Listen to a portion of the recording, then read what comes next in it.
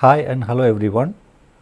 What we have seen so far are either Markovian queuing systems or semi-Markovian queuing systems, where at least one of the arrival process or service processes we have assumed to be following the Markovian structure, meaning that exponential distribution was there, right? Even when we generalize to general Markovian, or one can do in a similar way to general semi-Markovian, we still can retain some amount of Markovian structure by restricting to the either inter-arrival distribution or service time distribution to either exponential or something that can be expressed in terms of exponential, so that you can handle it in a way, right. But what we will see in this final phase is, we do not have any of those. So, what we have what we is generally referred to as general queuing models. Okay, we are not calling it as Markovian or semi-Markovian or anything of that sort. It is general queuing models. So, what we have an input process, a service process, and the number of servers we will restrict to single only. Otherwise, things will become more complex. Okay, so single, but the general input, meaning that it is no more Poisson or inter-arrival times, or no more Poisson or Erlangian or phase type or anything we are not assuming. It is general. It could be any distribution. Similarly, the service time distribution could be any distribution. In this kind of generality, when you look at it, obviously it is not going to be that easy to analyze unless you put some such restrictions. Okay. So, what researchers have done is that even within this, they try to have some sort of restriction on the kind of inter-arrival times that you can have or the service time that you can have, so that you can get something out of it, right. That is always there. Okay. And that is a way one should look at as well, right. But we will try to see in such generality itself, like how one can handle and how difficult it is, and the reason why then people want to look at with some restrictions would be clear to you in that sense. Okay. So, what we consider is what we call it as GG1 queues. So, it is a general input, general service, single server queuing systems. We still have these inter-arrival times are IID, same as the service times are also IID, and they are mutually independent. I mean, inter-arrival times and service times, they are all independent of each other. The inter-arrival times, the distribution is, we are giving it in terms of this A, which is the CDF of the inter-arrival time. They are IID, so it's all of them have the same A. Similarly, service times have the CDF as B, right. As we said, though because of in such generality, we do not expect any specific structure for the model to be there, one can still obtain some results. Okay. What we will obtain it is what is called as an integral equation, which is basically called as a Wiener-Hopf type integral equation for the stationary distribution of the waiting time in queue of an arbitrary customer. And this is also called as Lindley's equation or Lindley's integral equation. This work, because it is called as Lindley's equation in queuing theory, mainly because of the contribution. All of these are contributed by Lindley in 1950s. So, that is why it is called as Lindley's equation, and this also another approach. Of course, this approach you can use it now for your semi-Markovian model or Markovite model, anything, you can also use this approach, right. It should result in the same expression that you would expect to have, right. So, that is why this Lindley's integral equation approach is also one of the approaches to handle, say, semi-Markovian systems. Apart from embedded Markov chain supplementary variable, this is also another technique that one can say. Okay.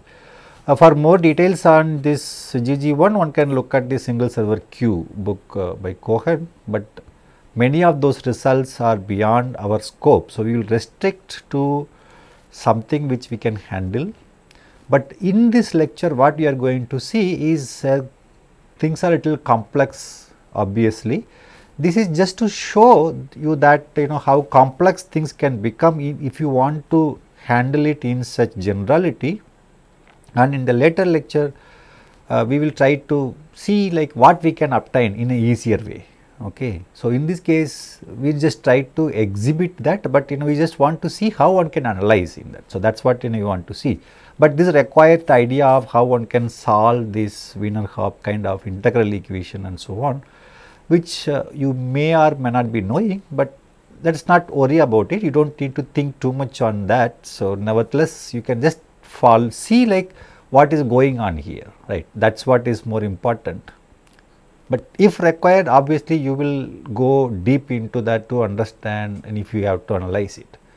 But at least you should have a feel of how things can get complex in such situation and how one can handle it, right. That is what is the idea of this particular lecture. So, let us get started. So, this is the background that we have here. Now, what we are trying to do is that this Lindley's equation is what we will try to obtain, which is an integral equation of Wiener-Hopf type for the stationary distribution of the waiting time in queue of an arbitrary customer. Okay. So, we start with the relationship between the line waiting time, the waiting times in the queue, or line waiting time or line delay, right. It is what is the common word that we use, which we call it as WQN and WQN plus 1. So, we want to frame or formulate a relationship between these two, which is of the nth customer what is his line delay, and n plus 1th customer what is will be his or her line delay, right.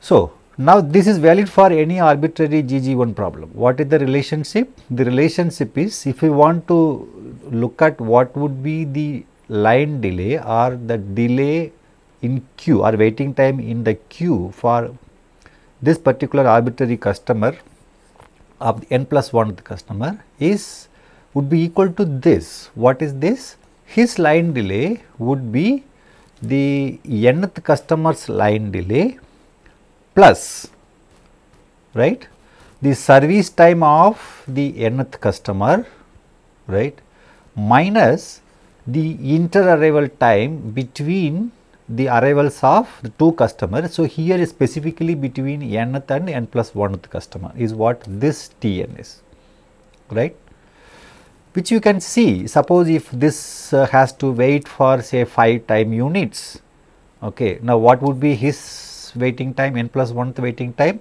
Of course, this went for service for 3 units. So, 5 plus 3 8, and the inter-arrival time means when the next customer arrived, right. If it is after 2 units, so then his total waiting time would be 6 units, right. So, it is obvious, you can see, and this will be true only if this is greater than 0.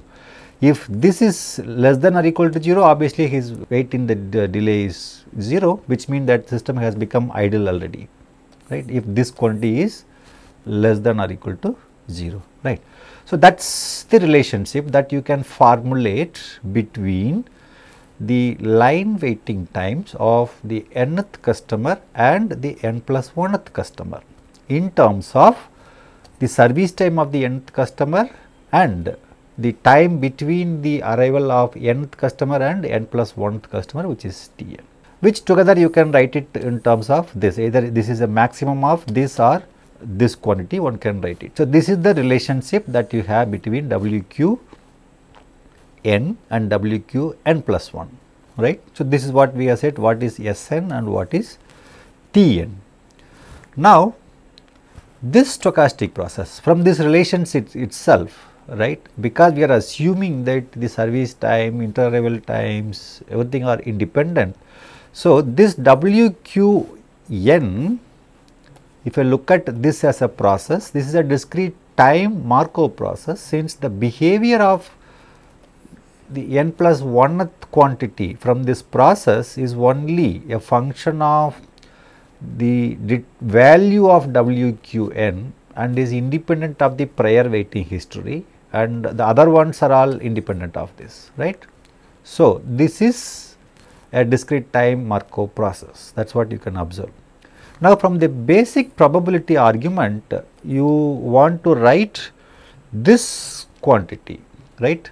In this analysis, you see slight notational difference that we are using it. We are calling this itself as this WQ n plus 1 within bracket. When we put T as far as this GG1 business is concerned, that means we are looking at the distribution function of this random variable. That is what we mean. That is basically the line delay, which is WQ of n plus 1 of the n plus 1th customer is less than or equal to T, is what we are using it this notation. Because this Lindley's or GG1 analysis, this is so it has become so standard and common to use this W itself. So, we are following that. There is nothing other than that reason that why we cannot change. Okay. And this one, right, this is less than or equal to T, which means there is some delay which is 0 and then strictly greater than 0, but less than or equal to T is what this probability is. So, this quantity, right, if I go back, this equal to 0 if this is the case, right. So, that is corresponding to this probability plus this probability together, then this is equal to less than or equal to T. That is what is here, right. So, essentially this is less than or equal to T is what WQ n plus 1 of T is basically this quantity, where this WQ n, Sn, Tn, they are related in this way. WQ n plus Sn minus Tn less than or equal to T is what this probability. Now, this difference, that is the service time of the nth customer and the service time or the interval time between n and n plus 1th customer. Suppose if this is difference, if I call this as some un, and if you call un of x as its CDF, then this whole quantity you can think of it as if it is the sum of WQN plus this un, this random variable. Now, if this un has this as the CDF and WQN has this as the CDF as we are given here, then this probability, right, can be written as the convolution of these two quantities, sum of these two quantities WQ un in these sum of these two distribution. So, this is what you will get as WQ n plus 1 of T equals this quantity. Suppose if I call this as some random variable u, then this is WQ plus u, its distribution is WQT and u of x. So, that is what you are writing it here. So, this is the convolution of this, right. So, this probability. So, the left side, which is this, the right side is this. Now, in the steady state, we assume that when we assume these interarrival times and service times, we generally assume that it has a finite mean and as well as finite variance.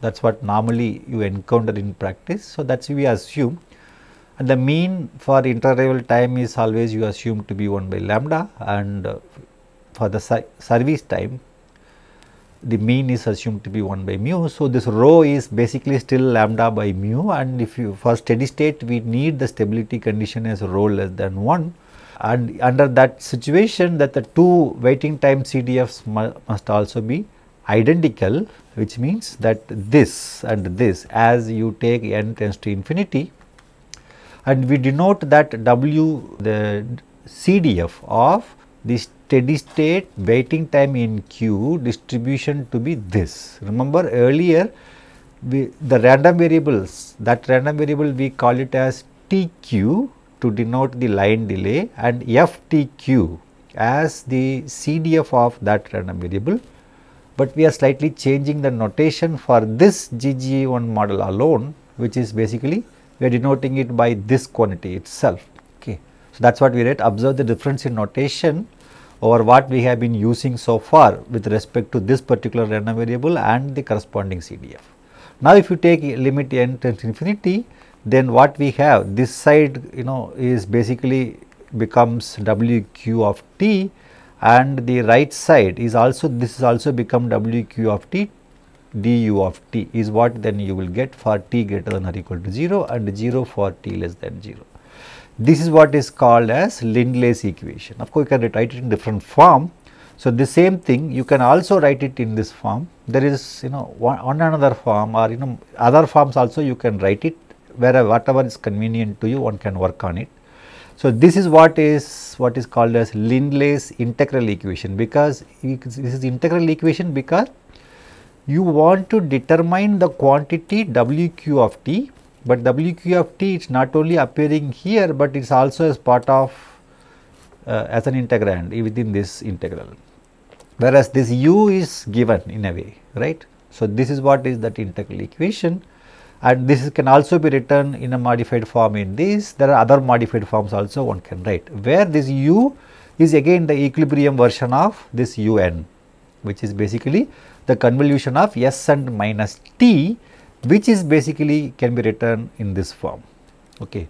So, this is if I can solve this integral equation. So, in mathematics there are in many areas that problems, the solutions for which can be obtained as in a functional form as in integral equation, and solving that integral equation we can obtain the explicit solution.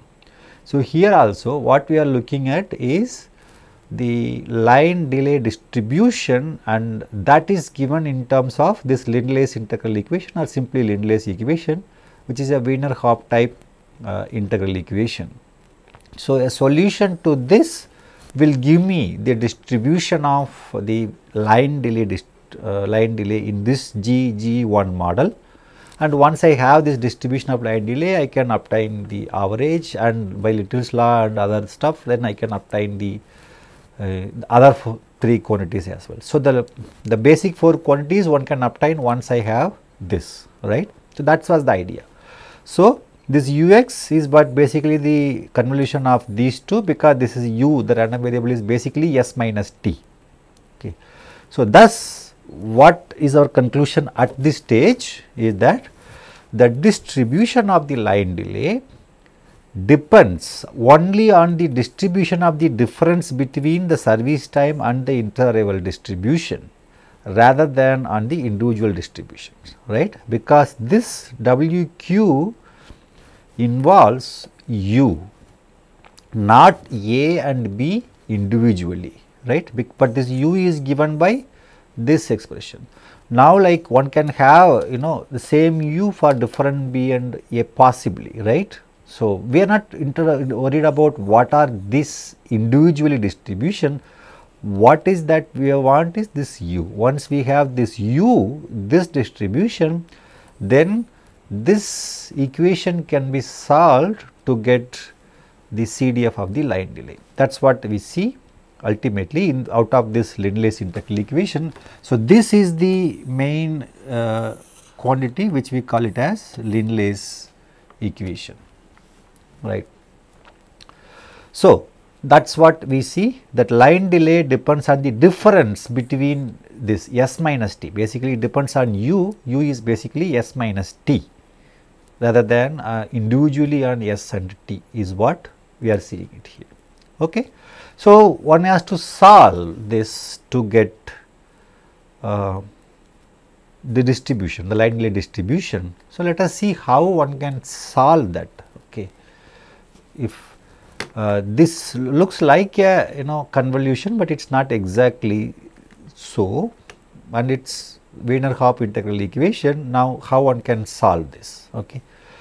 To solve such an equation, what we do is we define a new function, which is also sometimes called complementary waiting time, because from the look of it this is defined for t greater than or equal to 0. Now, in the reverse way, for t less than 0, you can define it in this way. You call this Wq minus. Okay. So, you define, you need not worry about what do you call this function, but it's just that another function that you are defining. Then this and the Lindley's equation, this quantity if put together, you can write it in this way, because one is 0 on one side of it. So, when you sum these two, then you will get this for all t between minus infinity to plus infinity. this is what you get, which is basically WQ minus plus WQ. WQ is given by this, for t greater than 0 is equal to this, for t less than 0 it is this, here for t less than 0 it is this, for t greater than or equal to it is this. So, when you sum these two you will get this. Okay. So, basically what is this WQ minus is the portion of the CDF associated with the negative values of WQN minus S minus T when there is an idle time between n and n plus 1th customer, right. Because because our distribution is on the non-negative side, we put the whole mass at 0 and we call that is some quantity. Even you have seen in MM1 there is a mass at time 0. Now, if you distribute it to the negative real axis, what you would get is what is basically you will get from this expression. This is that function only, one can relate to that quantity. Okay. So, this is what is the you will obtain after defining this. Now, it turns out that it is easier to try to obtain WQT for t strictly greater than 0, that is basically the positive part.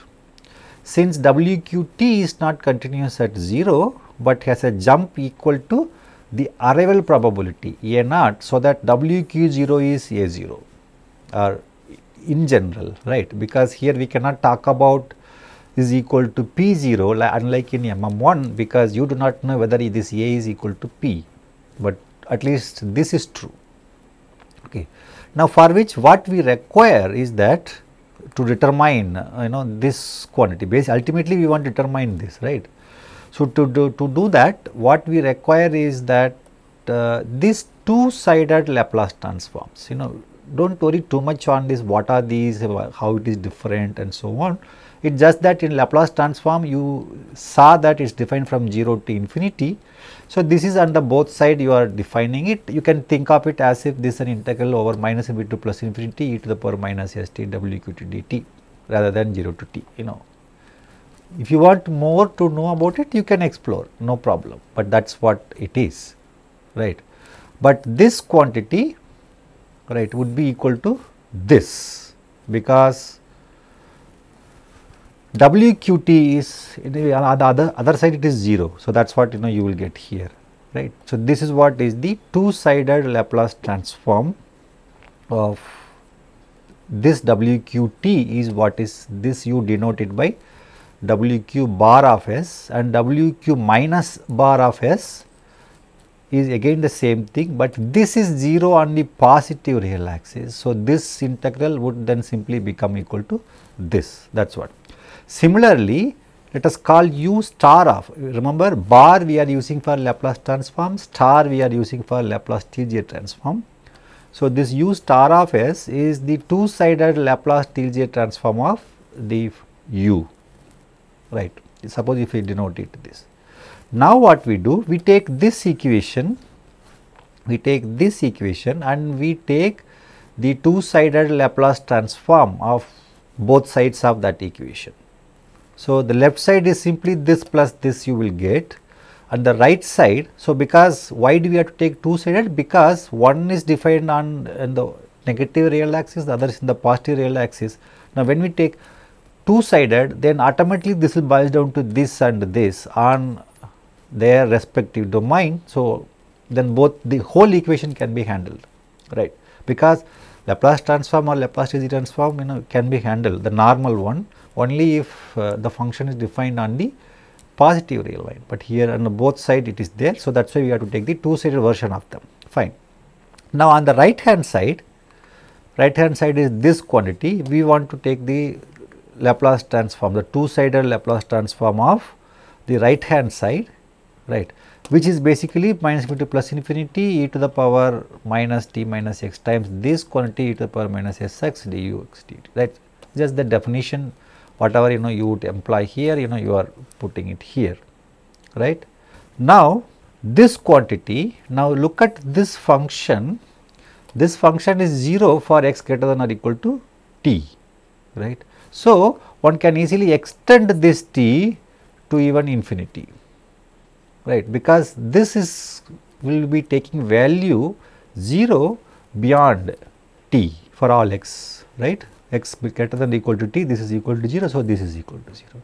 Now, once you put it in this form, you can see that this breaks into product of these two things, and this is now the two-sided Laplace transform of this, and this is the two-sided LST of u is what then you are obtaining it here, right. So, the right side is this, right, but u already you have seen, now this is what you are obtaining the right side, but now u is the CDF of the difference of the inter-arrival and service times, and hence by the convolution property must have the LST equal to the product of their transforms, but then this is one is yes, the other is minus t. So, instead of yes for that arrival, you have to put the variable as minus s, and for service you will return is yes.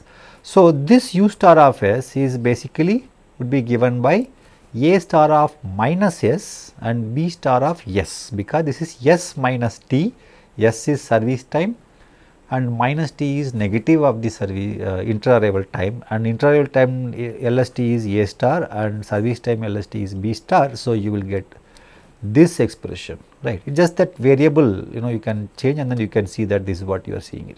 So, u star of s is this.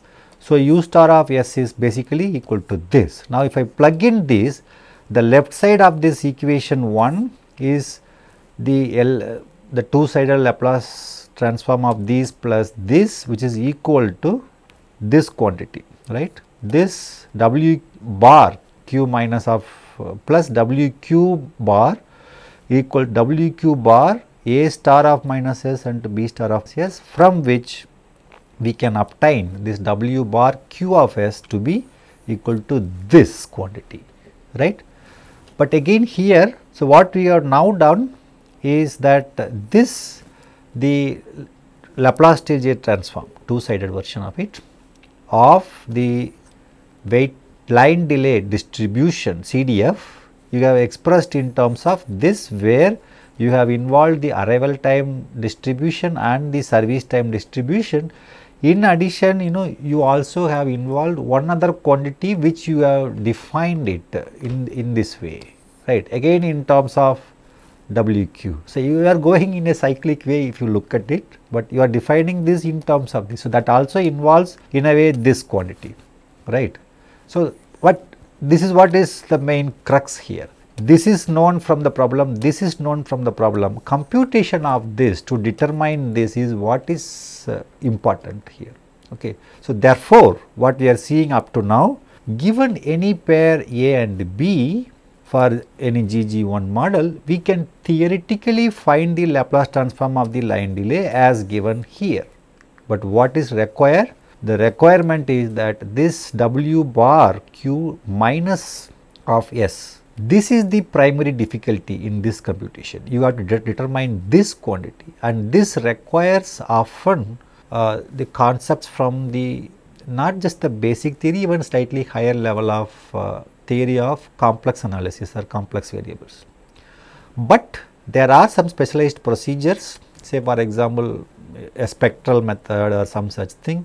If you assume more on something on the inter-arrival and service time distribution, say for example if you assume that the transforms have this rational form for this arrival and service time distribution, then one can adopt a slightly easier procedure to get these and hence the line delay transform, and by inversion of that you can obtain the CDF of the line delay random variable, right. So, this is what is the essence now, right, given, but again solving Lindley's equation, this is the process. Now, this requires that you define a new function, and its determination is what is the main bottleneck in the determination of the line delay, but now you are explicitly used A and B in this form. So, this is another major quantity that's why we might put it in the box, right. So, this is what is most relevant. Once I know given A and B, if I know this, then I know this, that is what it is. So, I determine this one, okay. So, in general it is difficult. So, there is a difficulty, main difficulty is determination of this quantity. Okay. Now, to understand, to show how that can be determined or how it can be worked out, we will take up the very simplest case of this MM1 model. Okay. So, from GG1 now we will go to MM1. So, just to show the working as to how one can determine that particular quantity, which is WQ bar minus of S. So, to show the working, let us take this MM1 itself, meaning the inter-arrival times are exponential, service times are exponential. Inter-arrival times are exponential with parameter lambda, and hence A star of minus S, we directly write it down to be this, and similarly service time distribution is this and its transform is this quantity. Now, using this equation, right, we have to determine U, which is the difference between this S minus T, right, service time minus the inter-arrival time distribution. So, which is basically given by this expression, which after plugging in it here, like this is equal to this dA of y minus x lambda e to the power minus lambda y minus x dy for x less than 0, and for x greater than or equal to 0 you will get this, right, and hence this quantity, because you are using this relationship or this expression, you are only simplifying this by plugging in what is, because U is needed in any way. So, B and A substitution, we are trying to get U. So, U is then, once you simplify this, you will get this as mu by lambda plus mu times e to the power lambda x, and for x greater than or equal to 0 it is 1 minus lambda by lambda plus mu times e to the power minus mu x is what you will get as this ux function, right, ux. So, you have determined, given A and B, you have to first determine U, the function U. Now, once I have this, now because this WQ minus of T is given in terms of U, right. So, that means W and also WQ, but U is required to define this new function, which is complementary CDF in some sense, right. So, this is quantity. Now, once I have this U, then WQ minus is given by this, which is again in terms of WQ. Now, change of variable will give you this expression, right, will give you this expression. Again you can take it out on e to the power lambda t out, then what you will be left with is integral 0 to infinity WQ of U e to the power minus lambda U times du. But what is this quantity? This quantity is nothing but W bar Q of lambda. So, basically you have this quantity, right, W Q minus of T is depends on now WQ bar of lambda. So, we have to now find this quantity, which is basically the Laplace transform of this WQT. Okay. So, how do we do? For MGCQ, we have easily that pi n q, pi n we just said that departure point probabilities, q is we are looking at the q size rather than the system size, right. N in q just after a departure is given by exactly the same argument in terms of WQ. We would have written FTQ of T there, but here it is WQT is what the notation that we are using. So, we are using it in that. Now, when this G is equal to M and C is equal to 1 as the case here, this boils down to this, which is equal to this quantity. Now, right, you just have to substitute this for pi 0, we are taking it n is equal to 0. So, you will get this, which is equal to by integration by parts, that you can get this quantity. Now, this quantity, if you look at this quantity alone, now we see that as t tends to infinity, this quantity is 0 e to the power minus lambda t. Also, since we are only concerned computationally for WQT for strictly greater than 0, let us make this to simplify the analysis, but at the end we will see that this is actually equal to P naught, which is 1 minus rho is what is going to be, but for analysis purpose, because we are interested only on t for t strictly greater than 0. So, we will make this for simplicity. In that particular case, what will happen? This whole term will vanish. That is the idea. That is what we wanted to happen. On the one side, when you take infinity, this is going to 0, and the other side when it goes to 0, like this will be equal to 0. So, this quantity would then become lambda times WQ bar lambda is what is this. But what is this quantity? That quantity is basically probability of 0 in Q just after a departure, which is basically is P0 plus P1, and that P0 plus P1 you know. So, that is basically plus 1 minus rho times rho. So, which is basically 1 minus rho times 1 plus rho, because we are doing with we are dealing with MM1 here, and hence this is what is that quantity is. Now, once I have this, I can substitute here, right. I can substitute here to get this distribution, which is what is the function that you want to determine, which is completely determined now. Once I have this substitute, then I will get this. So, this is the expression that now you are having it here, right. So, this is what you have. Now, this quantity, if I which has transform as this quantity, right. It is just that this quantity will become this quantity, right. This is what is the transform. Now, putting together now everything in this equation, because we said this is the equation to determine this WQ bar of S. So, we determined this, plug it here, plug it these quantities, this is this quantity, and lambda by lambda minus S, mu by mu plus S is what these two quantities minus 1. You simplify, you will get this, because you will simplify, you will get this, but then again use partial fraction to expand this to this form. So, that now when you inversion is easy, right. This is 1 minus rho, because the Laplace transform of 1 minus rho by S, if you take its inverse, it is simply 1 minus rho, right. So, that is what then you have, and this is the inversion of this quantity. So, you will end up here. Now, you can realizing that WQ0 is basically 1 minus rho. So, we see that the result is the same as the one that you obtained for MM1. Okay. So, this is how you work when you have this kind of GG1. Even for MM1 things were complex, but even if you have to use other general distribution, things are going to be much more complex, but you need more ideas from complex analysis theory to determine this quantity, whatever this quantity, that is what is the main point here. So, what is the summary here? In general, analyzing GG1 Qs involves complex analysis as well as transform inversion processes, right, because you want to get in the time domain. So, you need to get, if you want to get directly mean, of course you will get that. Okay. Generally involves these two, and these two procedures are complicated and are very much involved. It is not that easy to see. So, in many cases we need numerical methods to perform the transform inversion. So, there are approaches available to numerically invert the transforms, but Laplace transform inversion is not easy thing to do, unlike the Fourier transform inversion. So, there are issues involved with that. So, that is why it also involves lot of effort on that side.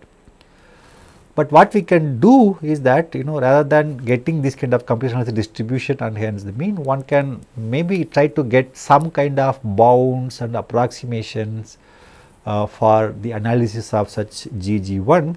We are not going to take it up this approximation in our scope, but we will talk about little bit about bounds for the performance measures with respect to GG1 and how that can be easily obtained, which can give us a lot of ideas about the system under consideration, which many cases might be sufficient enough to handle at least in the broader picture. Okay. So, that is what we might take it up next.